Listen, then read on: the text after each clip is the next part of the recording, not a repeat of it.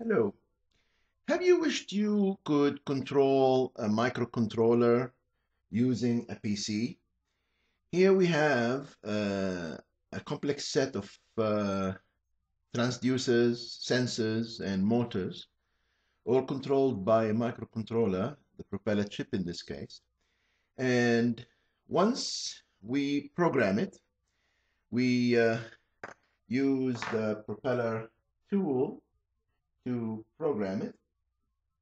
And once we upload the program to the microcontroller, we then disconnect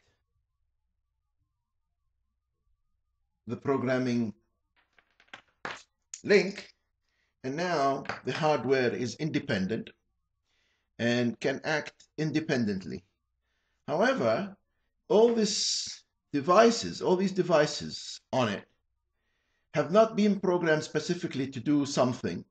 What we have done is we have put a firmware in the microcontroller so that it can communicate back and forth between a PC and the microcontroller via the firmware. And we're using a wireless link in this case.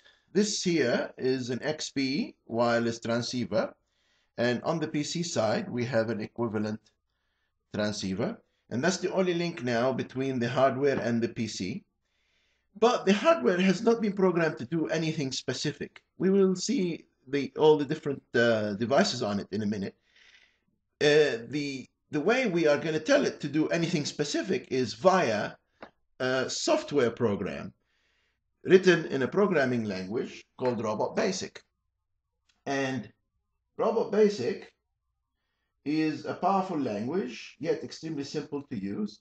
And we're using it to communicate between, using the wireless link between the PC and the hardware, to make the hardware do different things depending on what we want it to do.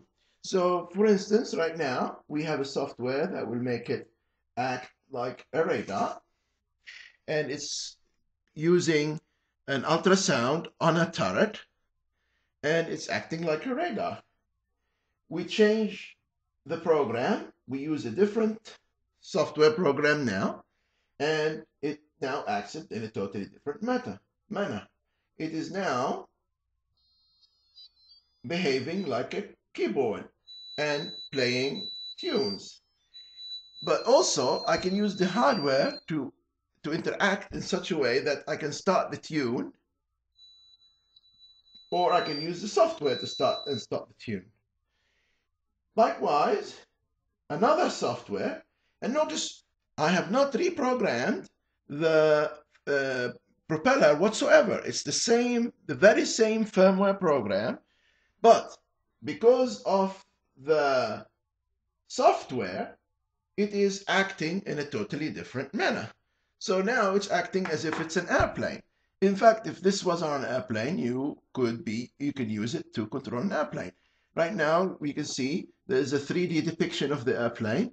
There's a compass instrument, and there is an attitude indicator, artificial horizon, because we have a compass device here, and we have an accelerometer, 3-axis accelerometer right here, and these are being used by the software to report back the attitude of the whole system. And you can see as I pitch and roll, and as it turns, you can see the compass instrument and the attitude, the artificial horizon, and the 3D depiction. But yet, again, here's another program that will do data collection. And this time, it's going to collect data from the accelerometer. It's calibrating right now. It takes a few seconds to calibrate. And then once it's finished calibrating, it's telling me now I can proceed. So now I'm going to move the whole thing. And then you can see now it's collected the data and used it to calculate from the accelerometer data velocities, displacement, and reported on the X and Y axis in a graphical way, and saved the data to a file as well. so for future usage. Here's another way I can use the hardware. This very same hardware here has got motors and so on. It could be used as a robot.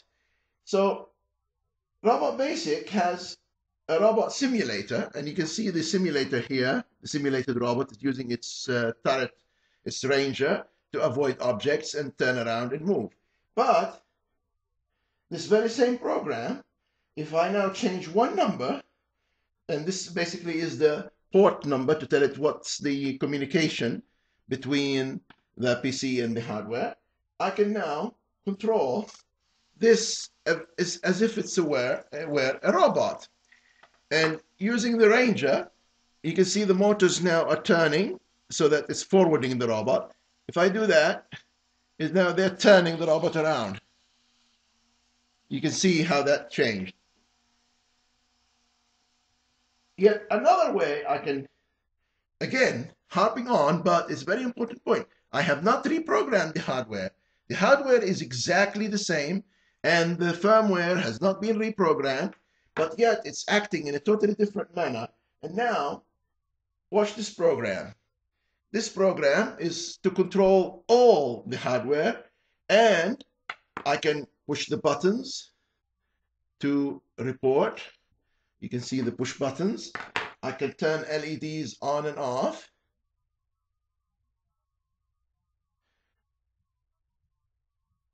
You saw this compass and attitude indicator earlier, and here I can vary the brightness of an LED. You can see the LED coming on and the brightness changing.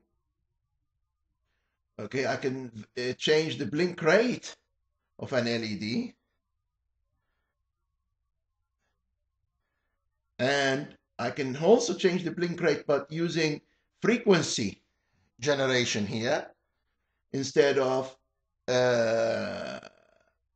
time duration like this one. This is a millisecond time delay.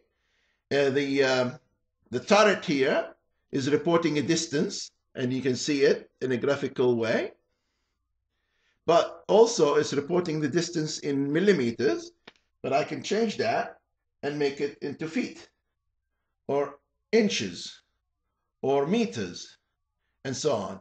Now, here we have also 3 line sensors, infrared line sensors, which react to a black surface, and I can see them being reported as I move the black surface across on that.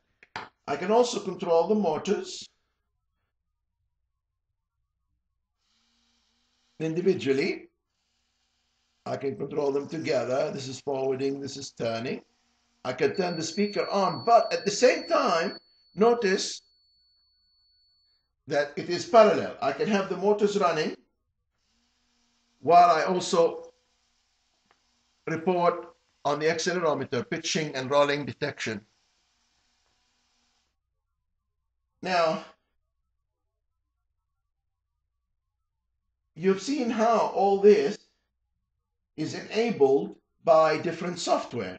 So the very same firmware, no reprogramming, no uploading different programs every time I wanted to do something new, and it's doing different things using the software. And all this is explained in great detail in this ebook, and there is also a paper format. It's called a Hardware Interfacing Control Protocol. It's a paper and ebook format from Amazon. And in the ebook, we explain all the programs and how to do the connections, and we show in all the details of the protocol and everything. Thank you very much for watching, and please watch our other videos which continue on from this one, telling about more details about different things such as internet control. You can use, instead of just wireless, you can also use the internet to control the very same hardware via the internet. This is in our next video.